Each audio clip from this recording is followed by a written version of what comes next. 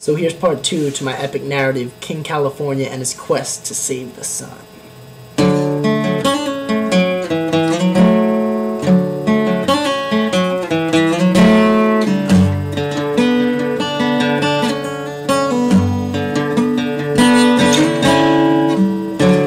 When King California reached the shore, he was confronted by a mysterious stone soldier who immediately drew his sword in defense.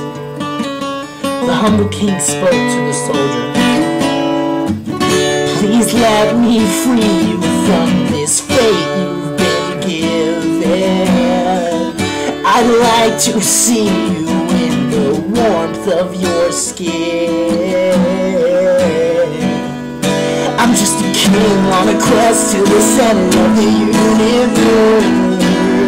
So don't pay me no mind. So don't pay me." The stone replied,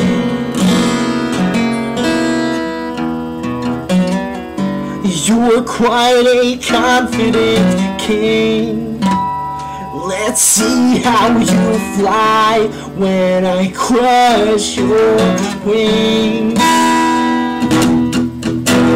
I am Ogledesh. Hear me roar."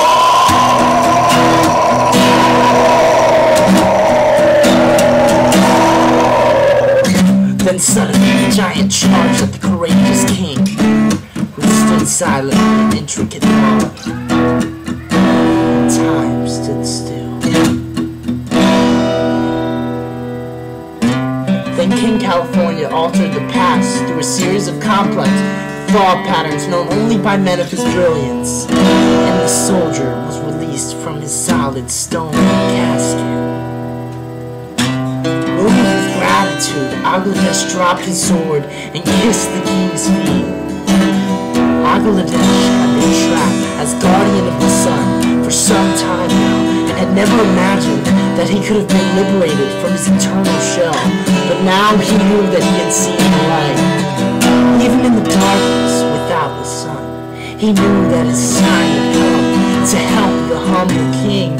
There he stood to bring the light to the world and every boy and girl in that beautiful silver city, so far away, that sleeps day by day. So Ogledesh led King California to the golden arches that lead to the center of the sun. On the way there, he revealed that the last person to visit the sun had been a giant spider. Luckily, Ogledesh was in his stone form, and the spider was unable to suck his blood, as even giant spiders do. The